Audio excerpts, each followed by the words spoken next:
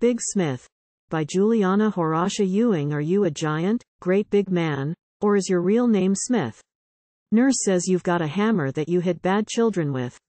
I'm good today, and so I've come to see if it is true that you can turn a red-hot rod into a horse's shoe. Why do you make the horse's shoes of iron instead of leather?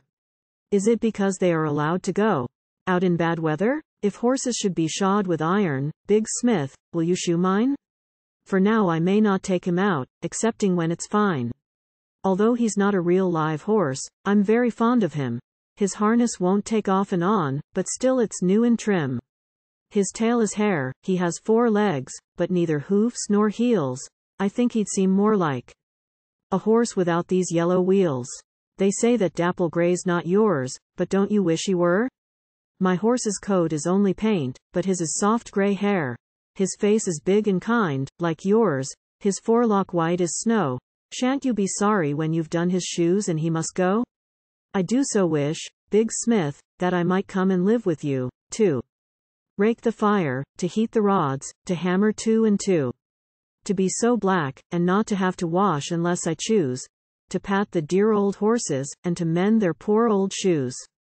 When all the world is dark at night, you work among the stars, a shining shower of fireworks beat out of red-hot bars.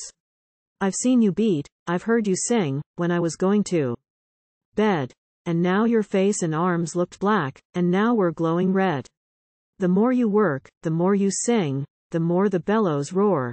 The falling stars, the flying sparks, stream shining more and more.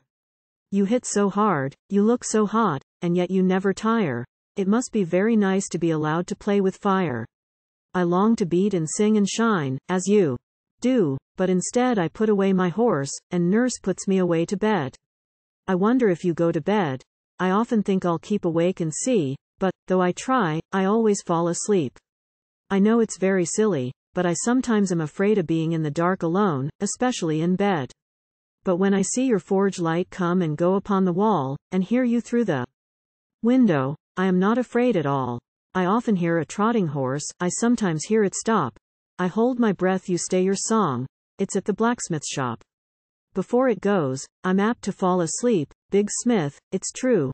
But then I dream of hammering that horse's shoes with you.